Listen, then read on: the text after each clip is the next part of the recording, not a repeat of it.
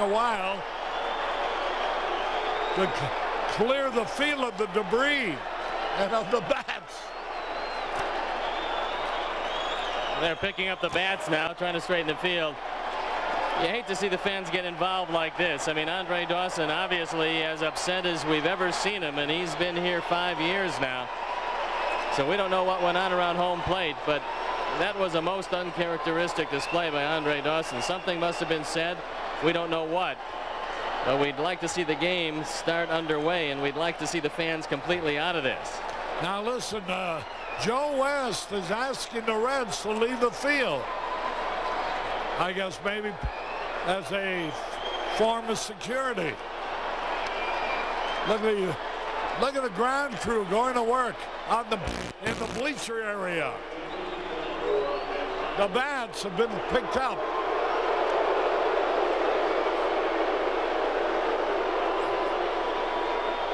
Now, I sure hope the fans desist in throwing anything else on the field, because there's a possibility now of a forfeit.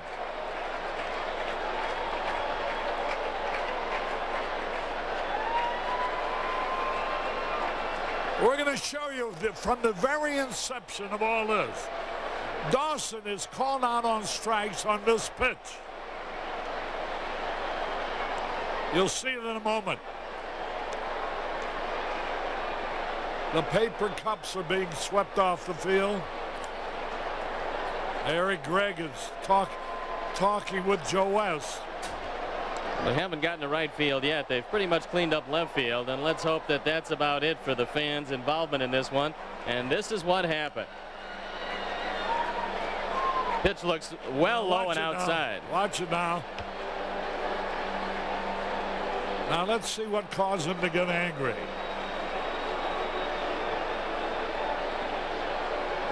They're still talking right now about the location of the pitch.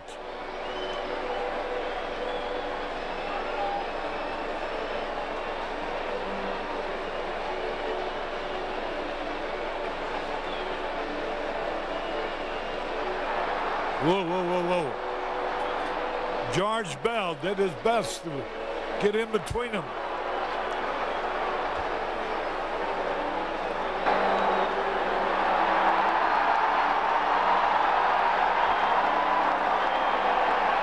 That is so uncharacteristic of Andre Dawson.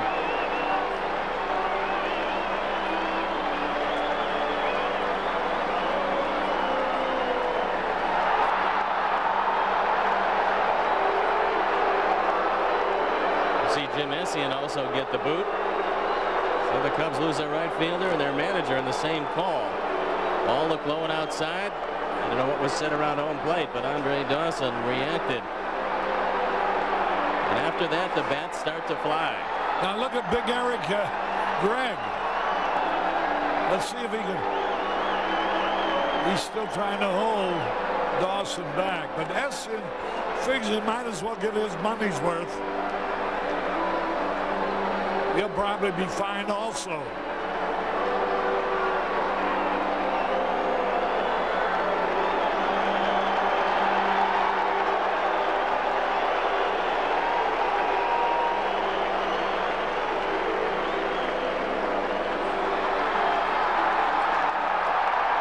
He's not through yet, folks, in case you missed it the first time.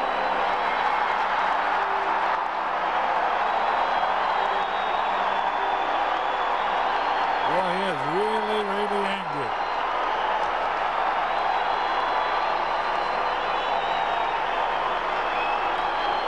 Now here's another batch.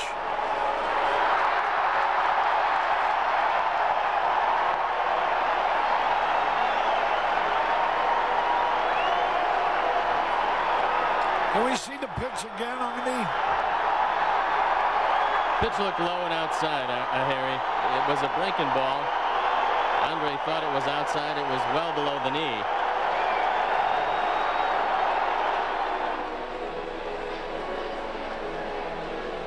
Now, that's the pitch that Joe West has been calling all night long on everybody.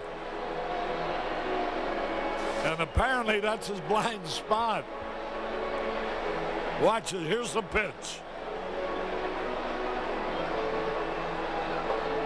It went around the plate. If it, and that's probably why he called it a strike. It was also right at the ankles.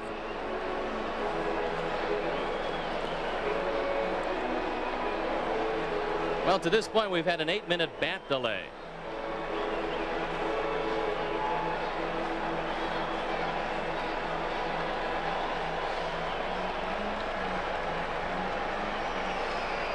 I'm sure you can lip read. And now we're off the replay. The field is cleared. We're ready to resume action. The Cubs still lead 5-2 with 2 out in the bottom of the 7th. Joe West, Eric Gregg, the third base umpire, Tom Henyon, the second base umpire, and Mike Winters is at first base. Now here's Lou Piniella coming out, and Lou Piniella has been known to lose his temper also. So let's see what's going to happen.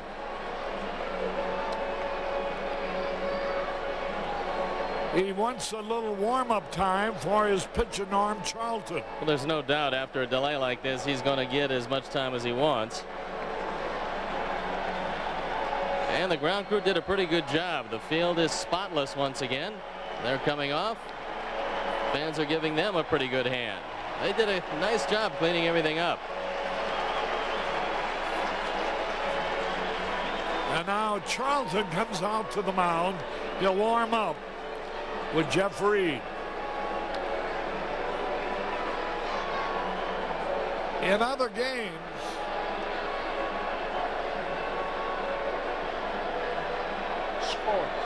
This change for the Reds, the new shortstop is Freddie Benavides. Here's tonight's pay attendance, 34. Baltimore is trailing California 5-4 in the 9th. Oakland is leading.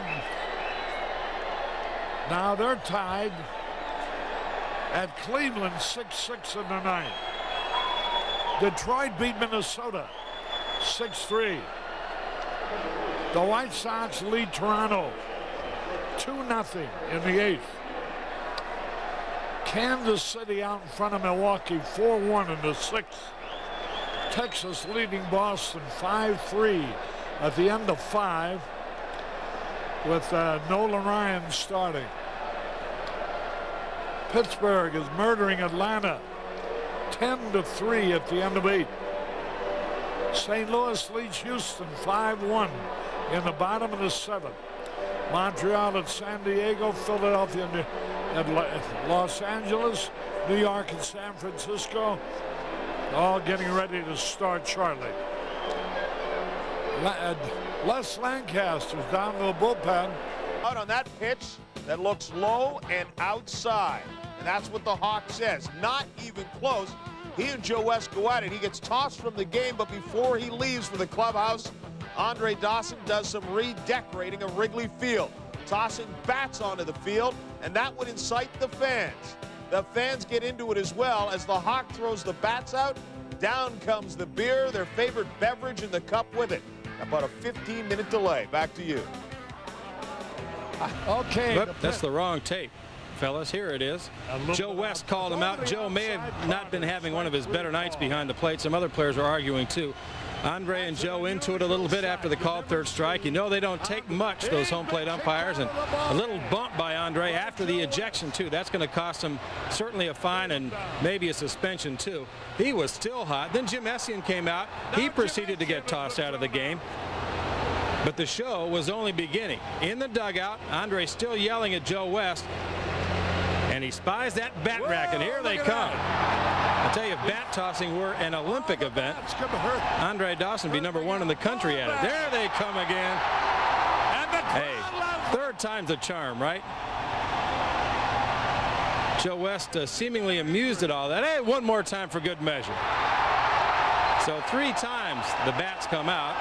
before Andre Dawson went into the locker room. And then when the bats came out, so did the paper cups and the beer and the pop and everything else out of the bleachers. Took a while to get the field cleared off and the game resumed, but when it did, some more action. Check this out. Squeeze bunt. Wilkins scores. Rob Dibble threw the ball right at Doug DeCenzo's legs in frustration. Dibble's not screwed on tight anyway. He was immediately ejected by Joe West, so he's tossed out of the game too. I talked to West after the game. West seemed to be more perturbed about the Dibble incident than he did the Dawson or Essian thing. But that's what happened out here tonight. 3 guys ejected. Andre Dawson and Jim Essian on the Cubs side, and then Reds relief pitcher Rob Dibble. I was in the Cubs clubhouse after the game was over, talked to Andre Dawson about it. He'd cooled down considerably and actually had a smile on his face when he talked about what happened out here tonight.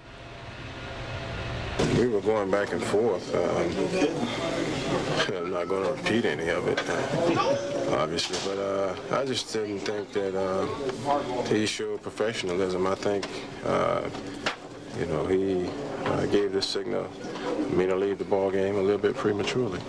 Andre, is that the most upset you've ever been in during the course of a baseball game? Probably the Eric Schauer incident. That stayed with me a little bit longer, but no, you know, I laugh at it now. We won the ball game, so that's what's important. What do you think the follow-up's going to be? I don't know. I'm not even concerned about it. I know I'll be fine for you know, being tossed out of the game, and the incident with the bats just, you know, lost it a little bit. I was still a little bit perturbed because he got that little smirk on his face, and you know, I didn't show him up in any way, and I just felt that you know, he could have bared down a little bit more than the circumstances. And when you run somebody out of the game and you smile at them, you know, that can set them off real easy.